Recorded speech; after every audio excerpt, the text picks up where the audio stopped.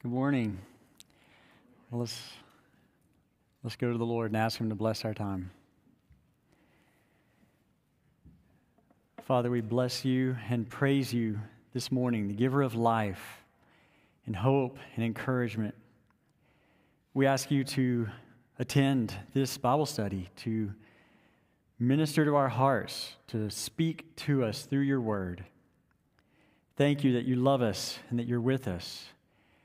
And You give good exhortations, warnings, encouragements, cautions. And we need them all. We need all the grace You'll give us today. So help us have ready hearts and minds to receive all that You have for us. Help me to speak the truth in love. In Jesus' precious name, amen. Okay, back in Hebrews 12. We'll read today verses 12 and 13. So Hebrews 12 and 13.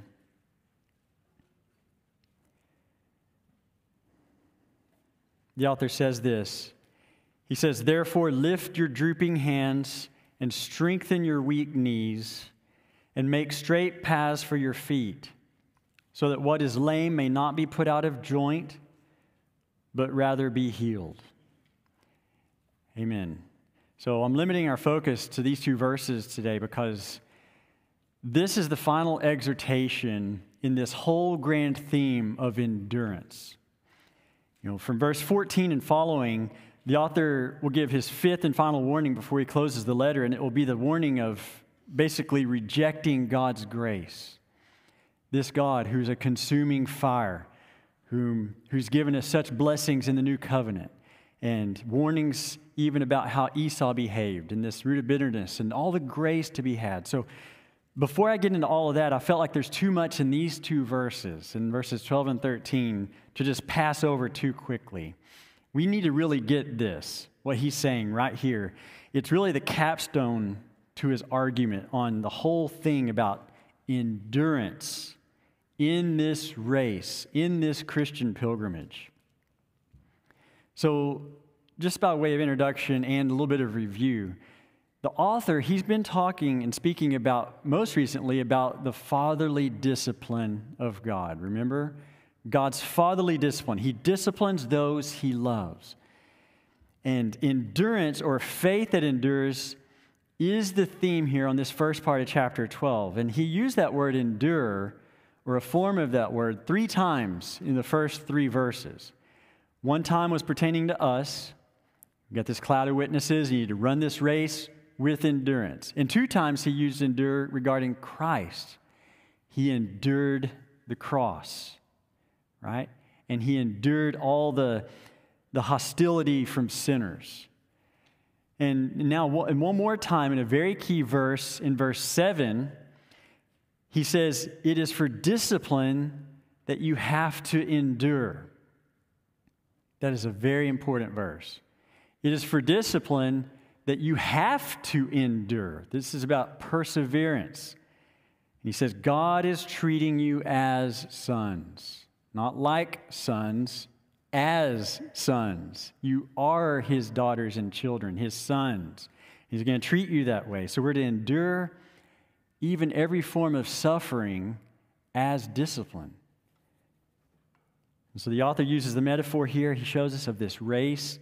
And he also kind of subtly brings in a metaphor of not just a race, but a fight. Because he talks about all these realities of blood and those possibilities. So you don't typically bleed when you're on a jog or on a long distance run or race, right? But you do when there's a wrestling or a fighting involved. So he gets into that some. And the dangerous cause he addresses of not enduring is that of growing weary, faint-hearted. That weariness can set in, this whole fainting aspect. It's a reality. And so how are we to endure and not faint from weariness? Is by looking to Jesus. Looking to Jesus, the founder and perfecter of our faith. We're to consider Jesus, who endured from sinners such hostility. And so that could be coming, these hostilities from sinners. There's where some of the blood comes in. has come in from church history and could then and could today. So we're to look to Jesus. And we cannot forget. I love how he draws our attention back to the Scriptures, especially like the Proverbs. He said, you have forgotten Proverbs 3. And he quotes Proverbs 3 there in verses 5 and 6, speaking of this fatherly discipline, which led him to speak into this precious and needed blessing now of the discipline of God. If you're getting the discipline of God, that means he loves you. And that means you're also blessed. And in verse 9, he does this comparison with the earthly fathers and with the heavenly Father. So he's dealing with the earthly aspect of who you are, and he's dealing with the spiritual aspect of who you are. And the earthly fathers, only they can help you or train you in physical earthly ways, and it's only for a little while, right? Most parents that have grown children say it seemed to go so fast. So your opportunity for disciplining them is just a short window. But it's not the case with God. He disciplines you on into your 20s and 40s and 60s, all the way to the end. He's your Father, and he disciplines you all the way. It's for the long haul. And this is a blessing. You remember how the Apostle Paul starts his letter to the Ephesians? Where he says, in Christ, you have received every spiritual blessing in the heavenly places. Well, one of these blessings is God's discipline in your life. Right? More often than not, we think of the love and blessings of God as coming to us in this form of like a sweetness or like a heart-warming, moving comfort, or even a joy, a spark of excitement, right? An encouragement. But there's a balance presented here that the fact is, even the painful things, or the disappointments, or the losses, or the trying and the heart aches that come from God's discipline shows that he loves us. And these are forms of the blessing he's bringing into your life. And Alan, you're nodding, and you're probably thinking of James 1. Remember how James starts his letter? What did he say? He said right there in verses 2 and 4, he said, count it all joy, my brethren, my brothers, when you meet trials of various kinds. For you know that the testing of your faith produces what? This steadfastness, this endurance, this going on. And he says, and let steadfastness have its full effect, that you may be perfect and complete, lacking in nothing. That's what's going on. So faith lays hold of the truth that God works all things together for good for those who love him. And faith has to kick in when some things are hard, trying, disappointing, challenging, discouraging. That's when faith says, God's working this for good. He's working it together for good. He has a purpose. And what is God's revealed purpose for our discipline? He tells us in verse 10. He disciplines us for our good, that we may share in his holiness. That's the biggest deal of your life. That's the most important thing in your life. If God is working in you, that you may share in his holiness. Not just holiness, his holiness. You get to share in it. And this is the process. This is his way. And God's sanctifying his children, right? He's going to set them apart. Esau, what? Did not get the discipline. Jacob I loved, Esau I hated. Jacob he hemmed in. He disciplined him. He even got him in the hip socket, right? He was limping. He shaped and fashioned him because he's sanctifying his children. He's preparing us to see him, to see God. He'll tell us in verse 14 that there's a holiness without which no one will see the Lord. He's preparing us to see him. And so human fathers and mothers, they can only do so much. And they'll fail when it comes to this kind of work. And we have to realize that. I touched on that a little bit. This producing holiness is outside of our realm of capability or authority. We can't do it. But God does. See, He's sovereignly working in us through all these challenges, trials, circumstances that are difficult, or all these disciplines. He's working in us, producing all this good fruit in us. So we can, as parents, we can, how do you put it? We can tame, we can temper, or we can correct, we can train a child to some form of obedience. But we have to realize this is still a human work. This is a work of the flesh. This is still just a human achievement, so to speak. Some people may be proud that they've disciplined their children so well, and they're perfectly obedient, but that's still a human level of obedience. So get this, no parent can work holiness into their child. So if you've been beating yourself up over the failures in this department, you can stop beating yourself up about that. Because that's what God does, and He will do. And the last thing I focused on was the question of how we can distinguish the discipline from God from just the common results, common to mankind, when they sin and mess up and do bad. How do I know I'm a real child of God receiving discipline from God and that He loves me? How do I know? And I believe verse 11 shows us that the key is the fruit. This peaceful fruit of righteousness. This are the unpleasant and the painful things in life in due time producing this peaceful fruit. Is the patience starting to crop up? There's glimmers of more patience or more self-control, more gentleness, more love for the Lord, and more desire even to keep going. These peaceful fruits of righteousness start coming up. If they're not there, we'll see later, the bitterness starts setting in, then that's a telling sign as well. So the author, he's wrapping up this powerful and important aspect of our Christian life, namely, enduring all our hardships in this race, trusting our Father, right? That He's working His holiness in us and that He's shaping and fashioning us into the image of Christ. That's what He's doing. And we ought to be thankful.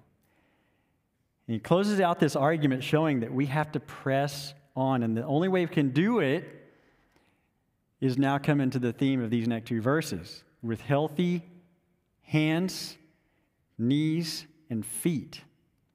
Let's look at this again, verse 12 and 13. He says, therefore, lift your drooping hands and strengthen your weak knees. So he brings in this picture, and he brings in the word therefore. Said it before, how important that word therefore is, because he's taking all that he's just said, and now he's bringing this into the how we're to live aspect. Based on all that, this is the result of how you should live. This is what you're going to have to do. You have to do this. This is to live, and it's an expression that relates to the state of our hands, our knees, and our feet. Now remember, what he's doing is he's communicating spiritual truths to those who are spiritual. This is a spiritual reality about hands and knees and feet, not their physical hands and knees and feet. It's a spiritual reality. And he is very pastoral. I just love how pastoral he is. And when you read it, you need to read it that way for you. Even God's pastoral heart for you through this man. He's pastoral. He cares about every single member of the church.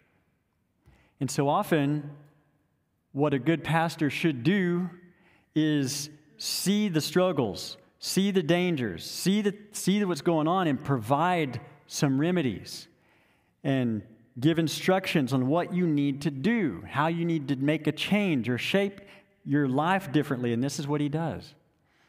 Basically, a good pastor wants to preserve the flock, right? The strays, the on the fringe. He wants to preserve them and get them back in closer. So those that are straying or drifting are the ones with the hands and the knees and the feet problems. And so when it comes to our endurance in this pilgrimage, that's what we have to be healthy. That's why I wanted to camp out on a little bit here, because I think we need to get this. Think about the hands. The imagery is that of hands that are drooping, that's what the ESV says, or hanging down, or you could say feeble or weak, but drooping. You think of your hands drooping. I kind of get the idea of like your hand, if you're just like lifted up, it just go, come on. It's drooping. It's flat. It's fallen flat. And this is a danger for the church. This is a danger. When we become this way, let's just say if you're in a race, if your hands are drooping, that's a bad sign, isn't it? Or if you're hanging down, like this is a race, man. You can't have your hands just droopy, hanging, sagging down, weak, feeble. Now, if you're in a wrestling or boxing match, this is even a worse sign, isn't it? You're in a fight, you're in a boxing match, and you got your hands down. See, that's a really bad sign. So when we just think of it from the physical and the spiritual truths. What if let's say, what would your life be like if you had no hands? Let's just say you got an arm up to this point and no hands, none of them, either one. Would that be trouble? Would that be a challenge? Would that be a problem? Yeah. I mean, you can see that. And this is speaking in a spiritual way about these spiritual hands. Now, what would the scriptures refer to as our spiritual hands? Faith, right? Faith is what lays hold of Christ, what lays hold of the gospel, lays hold of the promises, clings to Him. Faith is what operates. Hands are active, in motion. You could say the same with our feet, our eyes. Faith operates this way. And so he's showing how dangerous it is for our faith to grow weak and ineffective.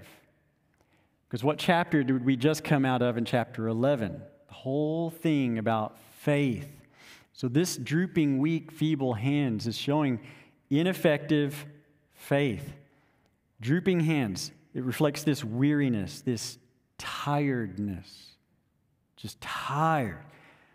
Weary of what they're engaged in or to be about or active in. Faint or unprepared, just not ready. If your hands are down, droopy, you're not ready, right? For either defense or action. Your hands signify that. It means you're about to give up and cast off all hope of success. That's what it means. Now think about your knees. Is there anyone here that has or has ever had knee problems? There's a hand. My wife has had knee surgery. Hurt knee, there's one. So this ought to translate. Even if you've not had knee problems, think of this. Is it debilitating? Now he says knees, plural. One knee. You got one knee. It's very debilitating. And if you're competing or if you're just trying to live your normal life, it's hard to get around or impossible. Or, all of a sudden, my hip is starting to hurt. And my spine, my alignment, my back is like bothering me in ways it hasn't before. See, this is indicative of this knee problems. And so this weak knees, it can symbolize a couple of things. It can symbolize fear or a total lack of courage, right? Someone who's trembling with fear. It says their knees are knocking. You know that expression? Their knees are wobbly. They're knocking. They're so afraid or frightful. They have so little courage that it affects their knees, makes their knees weak. And this is a problem. So it can also symbolize utter exhaustion. Now, if you're in a long-distance run, I know there's some long-distance joggers here. I respect those people because it's not easy. You talk about, you can take a 2-mile walk, that's one thing, but a 2-mile jog is a whole nother thing. Much less 6-mile jogs people take. But isn't that kind of the theme of this race? It's a long distance one. It's a long haul. Well, let me ask you, what happens when you start having knee failure, troubles, pains, or even knee exhaustion? We don't think often of how important these two joints between our feet and our torso are. They're vitally important. And when we're talking about races, long-distance runs, if your feet are tired, that's one thing. If your lungs are burning hot, if you're sweating, that's something else. But when your knees start to go, can I get some nods? The race is about over, right? You're about to be done. You're about to be out of the race. You could anybody in a race, if you get a long distance runner, they start going like this, they're done. You're out. So even just getting too weak, the knees getting weak, this is the problem.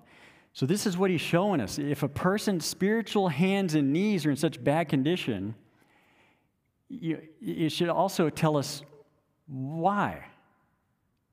A good sports medicine doctor or coach or trainer, they're going to want to diagnose this and say, why? Why are your hands so weak and why are your knees weakening at this point in the race? They're going to want to analyze this.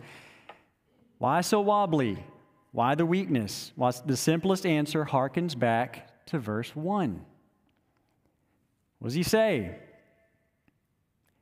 He said you're holding on to too much dead weight in this race.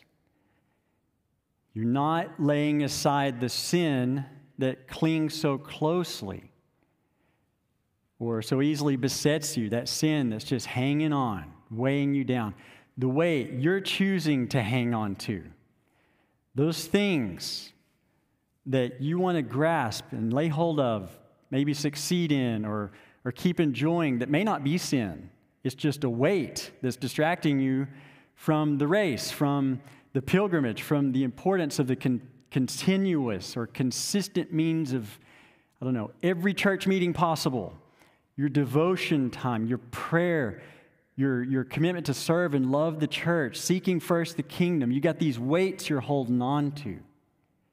And then you got the other problem, it's the flip side of the coin. You got the sins, the besetting sins, those that cling so closely. You're not laying those aside. This is why. The encumbrances, the weights, and the baggage, and the sin will wear out your hands and knees. And it's too heavy, and you won't last. Not in this race. Are y'all hearing me? I'm not going to take the time to go into all the things that could be.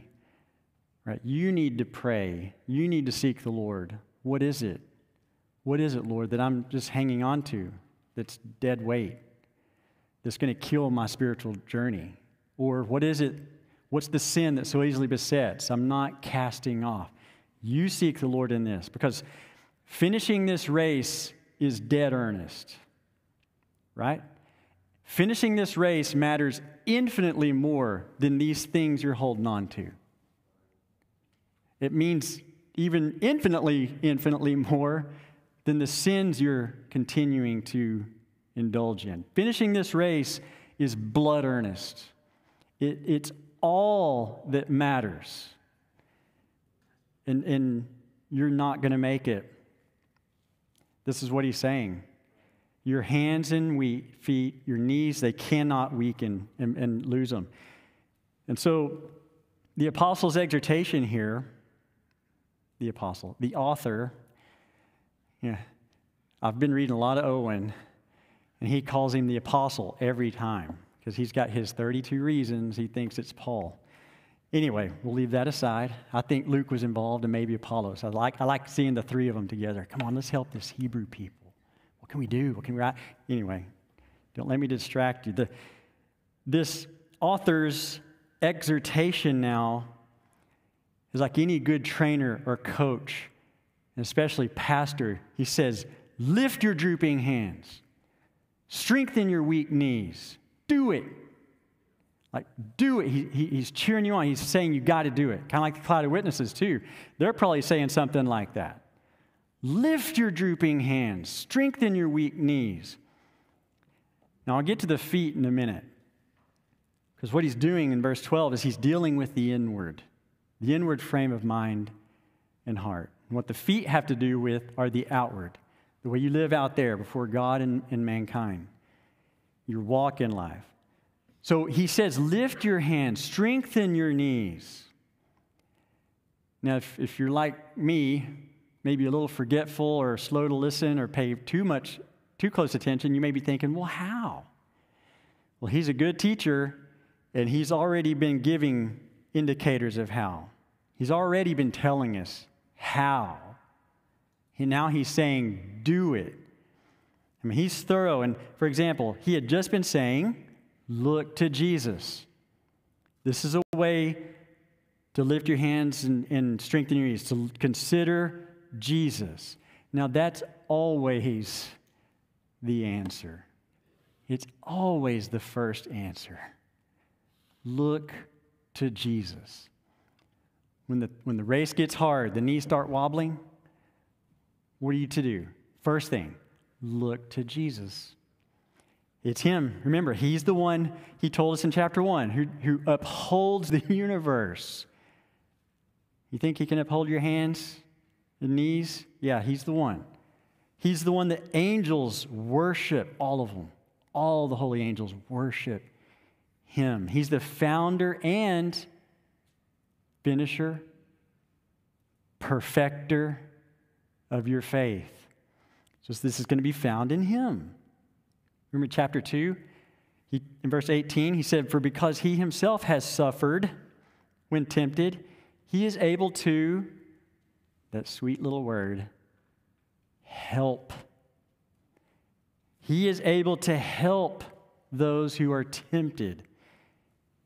So there are many temptations along the way in this race, in this journey. But the big temptation in this context is to grow weary and to give up, to turn back. For the Hebrew audience, the biggest temptation probably was some of these weights of holding on to their family's traditions or respect or their job or some of these things that aren't bad, but they're going to kill your race. You got to look to Jesus. But there are many temptations to turn back to Judaism, which is lame and powerless now. It's ineffective to help you, would be destruction. Or to give in to the sin that so easily besets. To just say, I've had enough trying to run this race.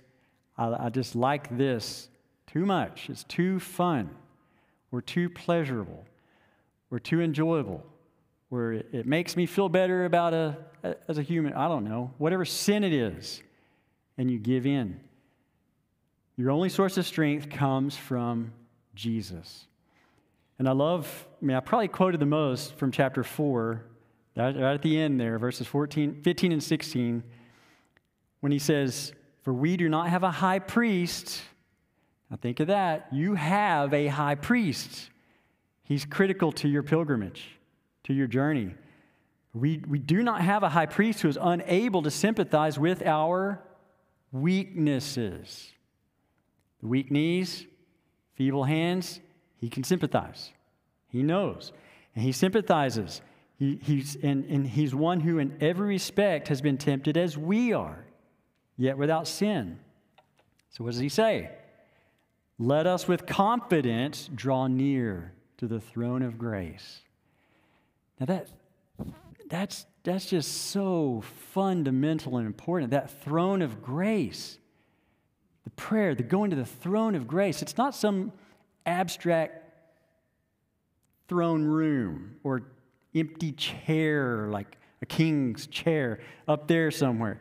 It has the King, Jesus, sitting on the throne. He's on the throne of grace.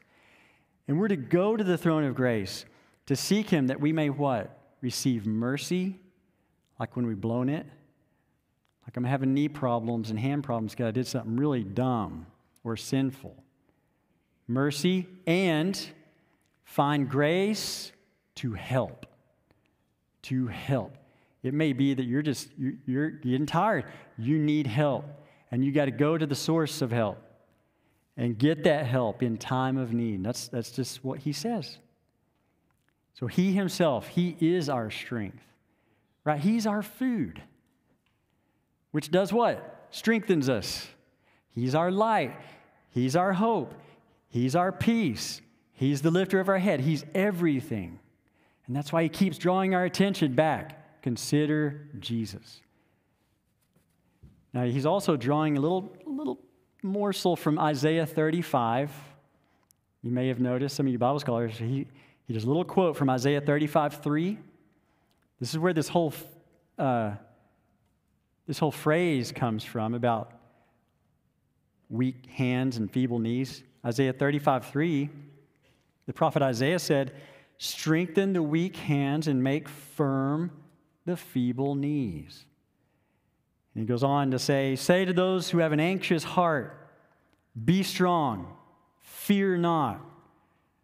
That's why the knee knocking can come from fear and lack of courage. And be strong, fear not. Behold, your God will come with vengeance. With the recompense of God, he will come to save you. And I love how he says, then the eyes of the blind shall be opened, and the ears of the deaf unstopped.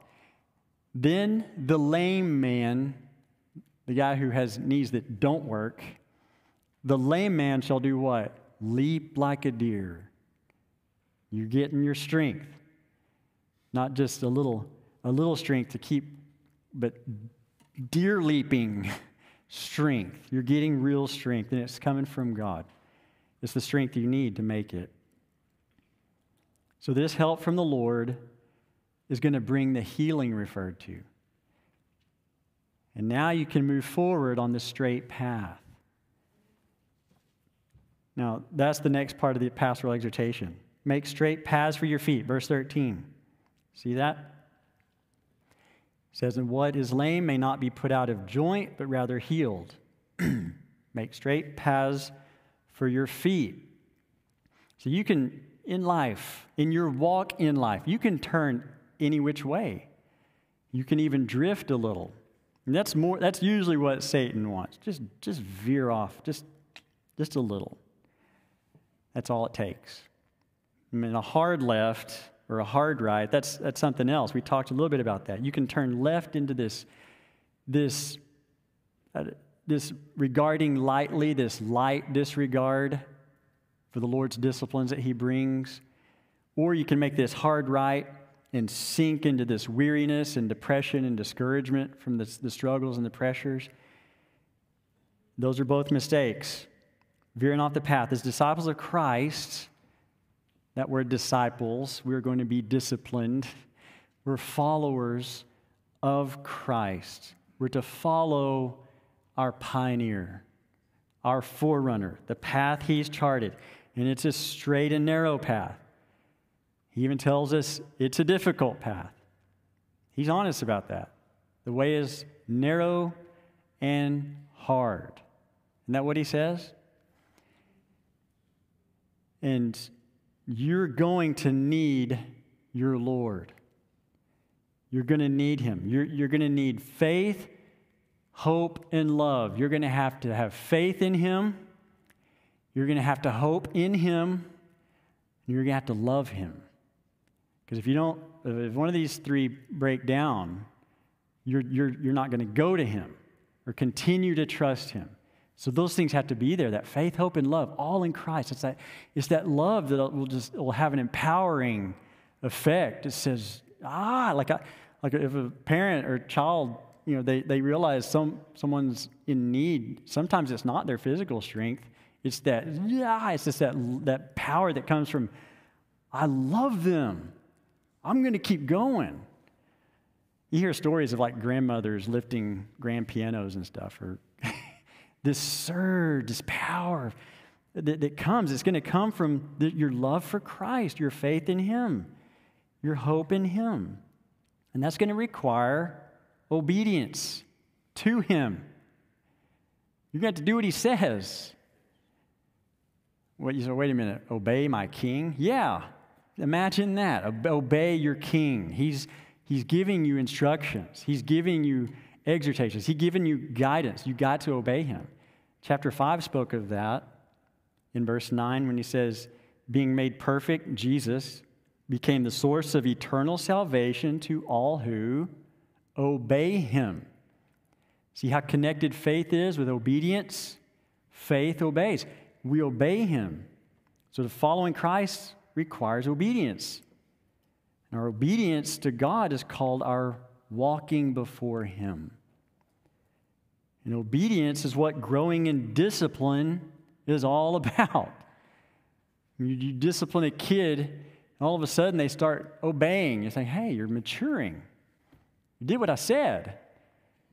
Right? The self-will or the self-interest, the self-indulgence, all this self stuff yields to obedience. And this is maturity. And this is what's required. Die to self. That's what take up the cross is all about. It's dying to self and obeying Jesus, seeking first the kingdom. And he says paths in the plural. There's only one path, one true path to the city of the living God. I think the plural piece, true paths for your feet, because there's many people on the path.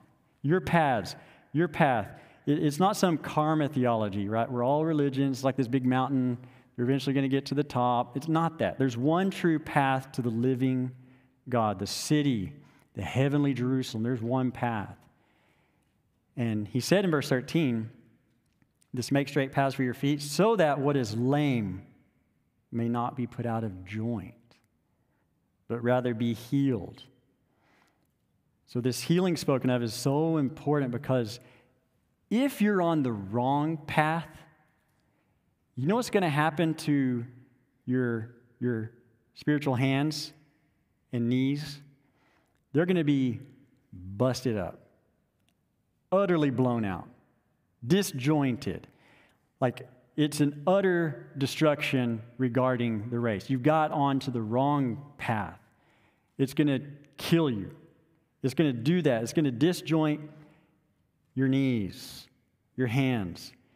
And this is what the author and every really faithful church member wants to help prevent for any one of us, is you getting off path. In other words, apostatizing, turning away, self-destruction. We want to do that for each other. And this idea of out of joint, what he says, it can also be translated as turned out of the way. I think the King James, New King James, others, turned out of the way, which is the same deadly result. You know, the entire gist of that book, Bunyan's book, The Pilgrim's Progress, was basically one thing: stay on the path. The first time I read it, I got that much out of it. I got a lot, but if one thing was glowing off the pages, it was this: stay on the path. Do not get off the path, no matter how pleasant the meadow looks. Even if the path gets hard, or the narrow difficult, or the hill of difficulty, all these is just stay on the path. But there's lions in the street. Stay on the path. You see, that's the whole framework of the book. And so it makes it so impactful.